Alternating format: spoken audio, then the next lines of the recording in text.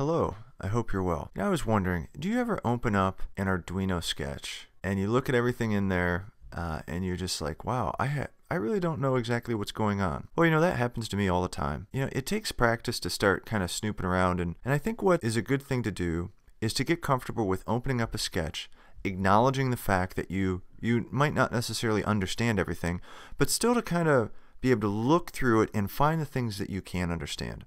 So in today's video, what we're going to do is use the ADXL345 triple axis accelerometer as kind of that example to go in the sketch, acknowledge that, I'm not sure I understand everything that's going on here, but I'm going to try to find what I do know, and then what I want to do is I want to use the output from the three axes of the accelerometer, and I want to use that to change the color of an RGB LED. So one axis will control the red color, the amount of red, another the amount of green, and another the amount of blue. So pretty simple output. The accelerometer can do a lot more than that, obviously, but for our purposes, I just want to go in and see if I can accomplish that. So let's go ahead and take a look at this.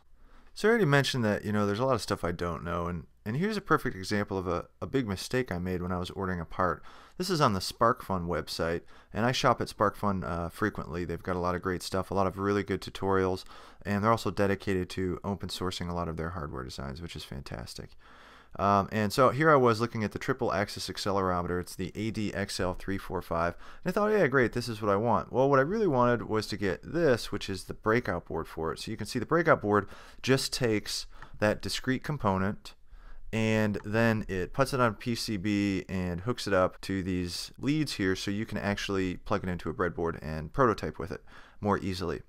So, well, I didn't do that. I bought this, and at the time I was like, oh man, that's really tiny. It would be hard just to solder little things on. So what I ended up doing was making my own breakout board using Upverter, and Upverter is like an online schematic PCB design tool. So I made this PCB board, and again my ignorance, I screwed up the design. I didn't have the ground plane fill correctly anyway, so I had to run this jumper wire, but in the end it still worked. I was super pleased. I ended up, basically, I have this, I just have my own version of it that I made. It would probably be a lot easier just to buy this, especially since the price difference is like $7, I think. Yeah, $10, way less work just to get that. In any case, so this comes with a lot of good documentation. So if we go to the tutorial page on SparkFun for the ADXL345, they have a quick start guide, and it's actually really nice. They provide you some basic Arduino code and some more advanced Arduino code and processing code. What we're going to look at is that basic Arduino code. So this is the code that I've got up in the Arduino IDE right now. I'll make sure that this link is available on the website. Now, not only do they have the code, but they also show you how to hook it up. Very straightforward to hook it up, and I won't go into this again because it's right on the SparkFun website. No need to repeat that. And then they have a really nice tutorial about it. Just kind of talks about the code and walks through it. So that's basically I'm just going to kind of go in there and snoop and poop around. So let's go ahead and do that. So here we are in the Arduino IDE, and what I have open is the example sketch provided for the ADXL345 basic from the SparkFun website. So again, what I'm going to do is kind of go through here. I'm going to acknowledge that, okay, maybe I don't really understand everything, but what I'm going to look for is stuff that I do understand. And again, my goal here is I want to take the output from the accelerometer, and I want to map that output to some of the digital pins so I can do an analog write with them, and then use that output to control the colors on an RGB LED. Alright, so the first thing I'm going to do is just go ahead and upload this to my board. And then what I'm going to do is look at the serial monitor. Okay, and you can see here's all these numbers being spit out here. So what I'm going to do is just kind of adjust my breadboard, and you can see as I adjust the position of the breadboard, these numbers change. And let me just turn off auto scroll so you can see here are the different axes. And I think that's the X, that's the Y, and that's the Z, and you can see they changed. And I can notice, I've got negative numbers, positive numbers, but the numbers all look within a range of -100 to let's see, about a positive 120-ish, something like that. Okay, so I kind of note that. And I mean, the data is pretty straightforward. So let's go back into the sketch and start identifying what we do know. Now, lucky for us, they did a great job commenting the code, so it should be easy enough to at least kind of understand what's going on reading the comments. So that first line there, that include spi.h, I know that they're including a library. It's a communications protocol between things. And be perfectly honest, I'm not too familiar with SPI, but that's fine. I can see that they've included it here. So the next thing they're doing is declaring and initializing a variable called CS that is chip select. They say that up here, and they've set it equal to 10. Okay, straightforward enough. And then I've got all these characters that are being specified. And to be honest, I really don't know what it's all doing. It says we can read the data sheet to find out. But I didn't go there, so I don't particularly know, and right now I don't particularly care. Keep coming down here. I can see they've got. So okay, I know what this is. This looks like a character array, or a string array rather. So it's a character, and they've got a string of 10 values, and it says this buffer is gonna hold the values that they read. So okay, that kind of makes sense. Not sure exactly how that will work. And then I can see they've got XYZ declared as integers.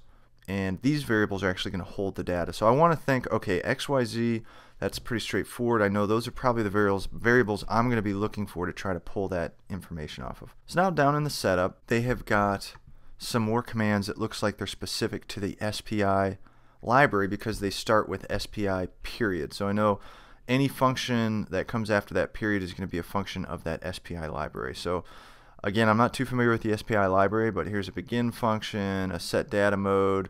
I am familiar with serial begin. Okay, so that seems okay. And then they're setting the pin mode for the CS, that chip select, as an output, and then they're writing that pin high.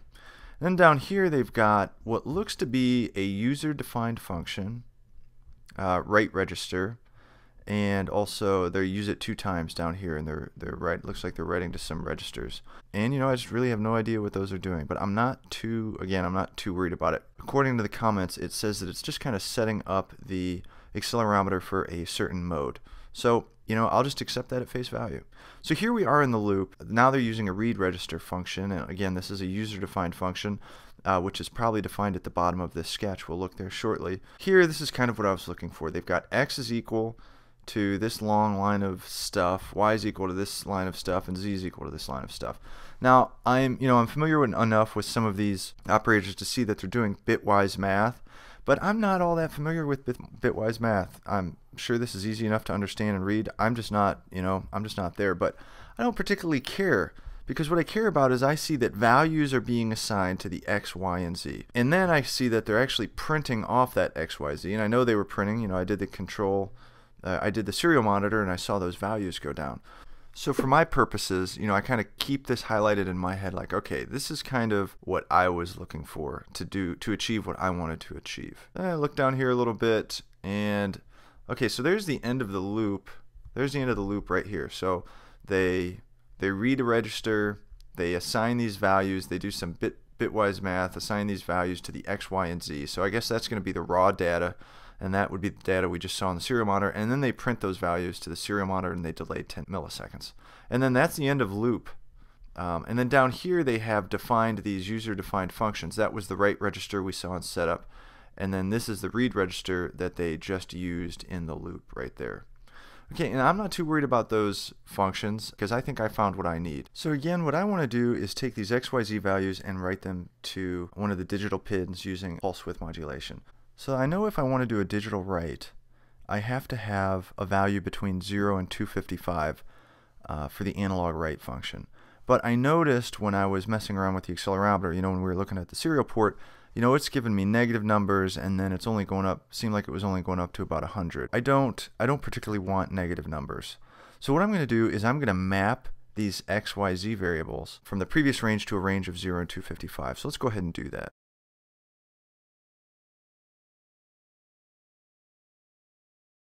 So here all I've done is I've assigned a new value for map. So now I'm letting X equal to X. I'm taking that I'm just taking a guess here, a shot in the dark. The previous range was, it looked to me, about a negative 150 to 150.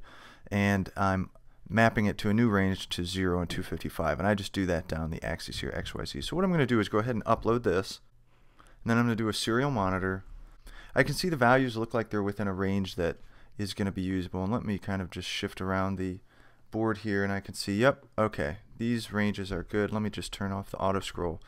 Okay, so it looks like all these are going to be within range of the analog write function. So there's step one. Now that I have data that could be acceptable by analog write, within that range from 0 to 255, I want to take it and I want to actually feed it to analog write, and then I want to write to some of my digital pins where I have my RGB LED hooked up. So if we take a look at my breadboard, you can see I'm using a common cathode RGB LED, and I have digital pins 3, 5, and 6 hooked up to the red, green, and blue anodes of this RGB LED. All I'm going to do is use the analog write function now so that I can send the values over. So let's go ahead and do that. So let's go ahead and open up the serial monitor. So we can see the numbers coming in over the serial monitor, and now if we look at the board and I adjust the angle of the potentiometer, we can see the color on the RGB LED is changing. So that was pretty easy. That was kind of a fun little thing to do. So you can see, do I know everything about this sketch? No, I sure don't. And you may not know everything about every sketch you open. But kind of the point here was you go into a sketch, you identify those things that you do know, that you do understand. You read the comments that the programmer has provided for you, just to try to get a feel of what is taking place, what can I understand, and then from there you kind of mess around a little bit and see what you can create. Now, you might totally screw up the program. That's okay, and sometimes you might even blow up some hardware. Luckily in this case neither of those things happened, but don't feel like just because you open up a sketch it means gibberish to you, that there isn't something in there that you can understand and mess with. So hey, that was it. I hope this was helpful. I hope you have a great day. Bye.